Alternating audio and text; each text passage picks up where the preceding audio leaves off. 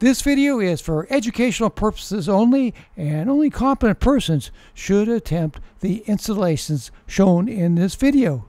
Hi, this is Bill for Sparky Channel, and welcome to another edition of House Renovation Time.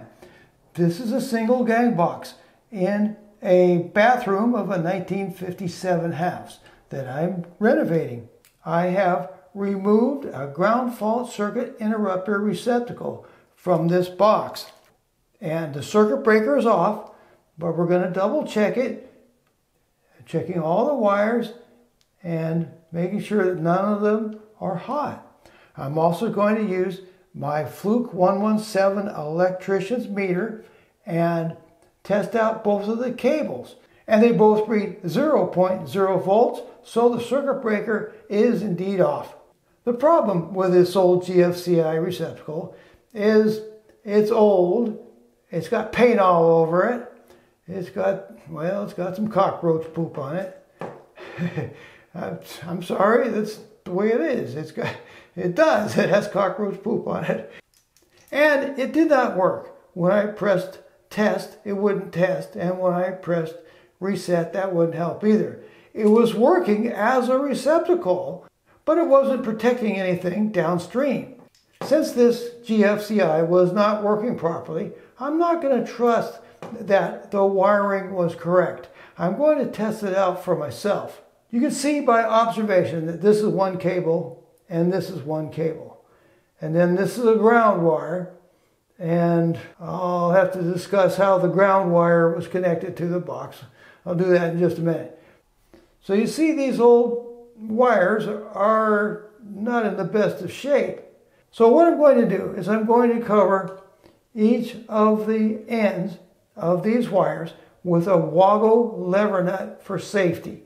And then I'm going to turn on the circuit breaker, and I'm going to find out which wire is hot all the time. And that will tell me which one is the line cable. That's the cable that's coming from the panel. And the other one will be the load cable, and that's the one that will take the current to the next downstream receptacle. And when we do this properly, we'll be protecting the downstream receptacle. So I have now put woggle lever nuts on each of the 4 wires, and I've turned on the circuit breaker. I put the woggle lever nuts on to protect myself from any bare wires. So this is my Fluke 1AC voltage detector, and I'm going to go around and look for a hot wire. Okay, there it is, right there. Notice there's only one hot wire.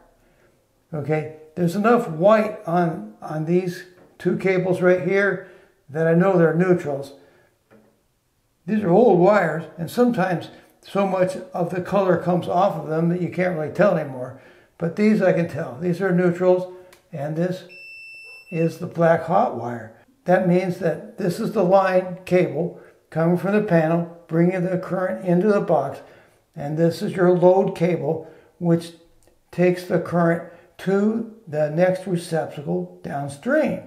So my next step is I'm going to turn the circuit breaker off again, and I'm going to wrap this one. I'm going to trim up the little loose parts on here, and I'm going to rewrap this wire with white electrician's tape.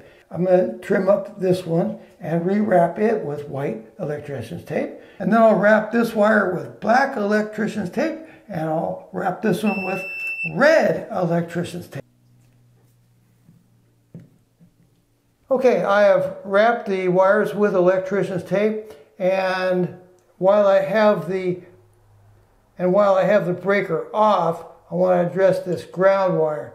You see, it's just a self-tapper screw back there, and that's not allowed, so I'm going to take that out. The new GFCI receptacle has what we call a self-grounding clip on it, so I'm going to utilize that. That way I won't have to use a green grounding wire at all. I have to make sure that the paper washer is off So once I turn the breaker back on, I'll be testing this metal box to see if it is indeed grounded. I've turned the circuit breaker back on, and we're protecting ourselves by having these wire connectors on the ends of the wires. And this is our hot line wire right here. I have one probe connected to this Wago lever nut right here on the hot line wire. I put another one right back here on the metal box, and it says 116, and it says 116 volts AC. That tells us that this box has a return path to the panel, which means that it is grounded. It's a 1957 method of grounding, which means that the grounding wires come back to the back of the box back here. They're in the wall. That's the way they did it back then, but it is a ground. We don't know where these load wires are going. I turned off the circuit and I reduced it to 4 possibilities. Then I used my ideal sure test circuit analyzer, and it gave me a good guess as to which receptacle this load cable goes to. And believe it or not, it's in the kitchen.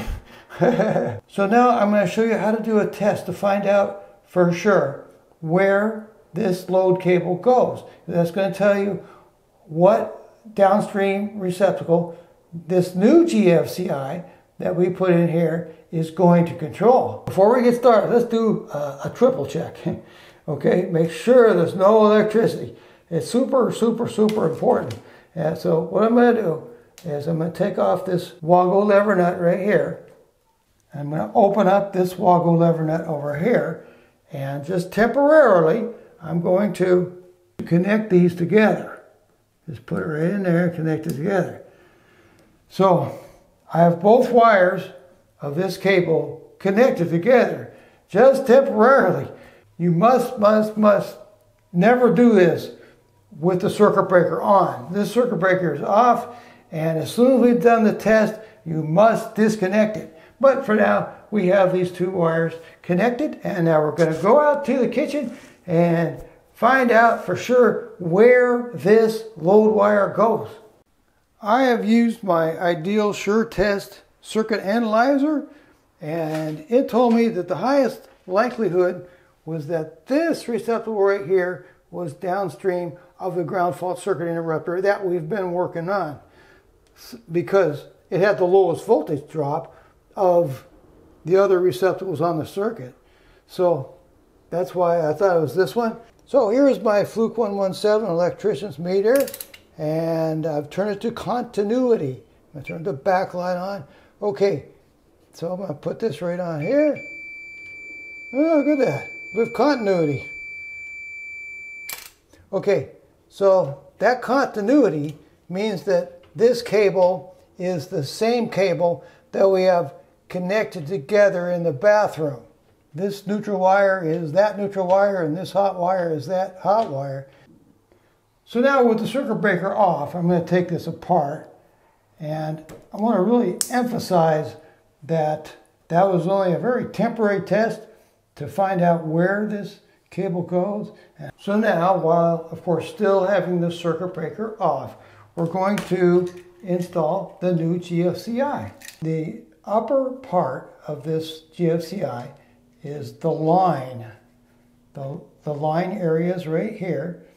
So now, of course, we still have the circuit breaker off, and we're going to put these line wires that comprise the line cable in the upper portion here. It says line right here, and so I'm going to put this neutral on the silver terminal of the upper line area of the GFCI. And these wires are pretty short, but I think I'll be able to manage. And we'll tighten up the neutral and take and give it a tug to make sure it's good and tight. Okay, then we take this red wire and we hook it to the bronze colored terminal of the line area. We're going to put this neutral load wire to the load area with the silver terminal. And last but not least, we're going to put the hot wire from the load cable to the load area and the brass terminal. Now I'm going to put some black electrician's tape around the terminals for safety. This is an especially good idea when you have metal boxes. Okay, so now it's time to put the cover on. We'll press reset.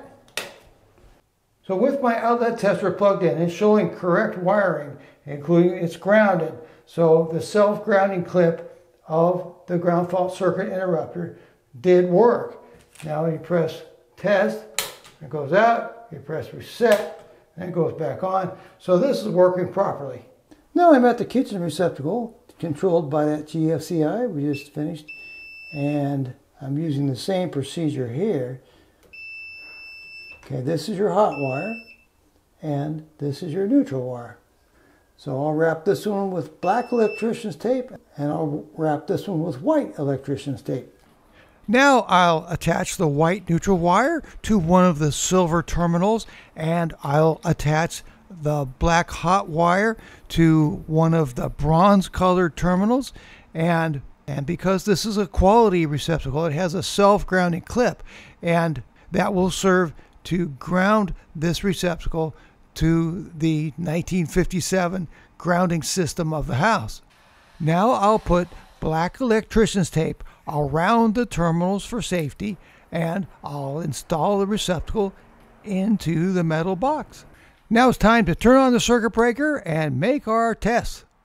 Okay, I've turned on the circuit breaker and plugged in my outlet tester. It says correctly wired. The self-grounding clip has worked properly. Now I'm going to go to the bathroom and hit test on that GFCI, and let's see if it turns off this receptacle.